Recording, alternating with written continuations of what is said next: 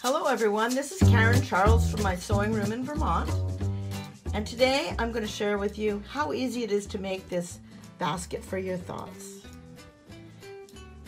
The one that I've got showing you right now, that is made with two 15-inch squares of fabric, and the larger one I use two 16-inch squares of fabric.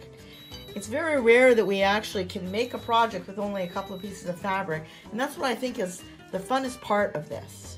So you'll notice here I have two pieces of fabric that I used, and on the back of one of them I have ironed on Inspira fusible fleece. You can also use Inspira So Soft fusible batting. And we're going to put the right sides together.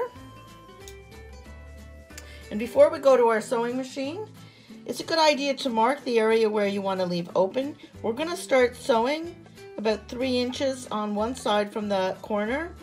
Sew and stop and pivot. It's a good idea if you stop with your needle down and then come back to about 3 inches before even opening. After we're finished that, we're going to come back from our sewing machine. We're going to flip our fabrics right side out so both sides are face out, and then I'll show you the next part of this. I do like to recommend adding some quilting, whether free motion or just with regular sewing, adds a little bit of body to your bowl and you'll be happier with the look. Fold the fabric in half. The printed fabric should be inside and the fold is down at the bottom. You should put a mark 3 inches up from the fold and 1 inch along the bottom base of the fold, and then draw a line to go across. I was sewing this with the Designer Epic 2, so I use the laser. But if you don't have that, then make sure to draw a line so you can have it straight. Now, if you'd like your bowl or your basket to be a little deeper and to be a little steeper, you can sew along the edge here, and that will give you a completely different look. Every measurement you change will change the shape of your bowl. The final step in your project is sewing these corners down and adding buttons. You'll see in this example that I have, it's ready to go. I like to use the button sew on foot, but there's many ways of doing it. You can also sew the buttons on by hand. To sew a buttonhole into place, depending upon your machine, you may use a zigzag. Most Husqvarna Viking machines have a special setting to sew a button on, and it's going to look like this one right here. When I touch it, you'll heard that sound. That's the sound of the feed teeth dropping. And most of our top-of-the-line machines, the feed teeth drop automatically. If they don't, you will need to manually lower the feed teeth. You'll notice on the bottom, we have where it says 3.0.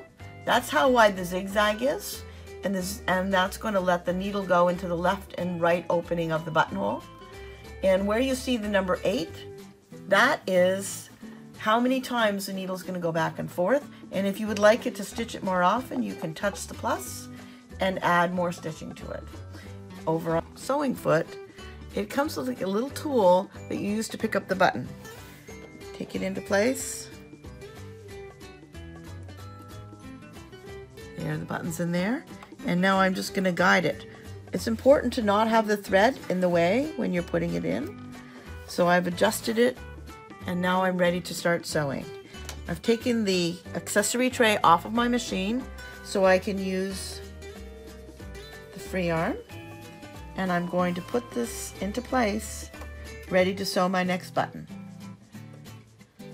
If you're not sure if the button is in the correct place, turn your hand wheel down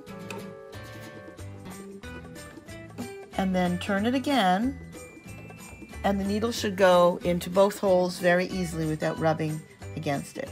Once you're sure you have the right position, then put your foot on the pedal and slow and easy. And it stopped after 16 repeats. And now I can touch the selective thread cutter. It'll cut the top thread and pull the tail down to the bottom. And now I'm going to lift my foot up and pull the button out. I hope you enjoyed this project, and I look forward to sharing many more with you, so join me again next time.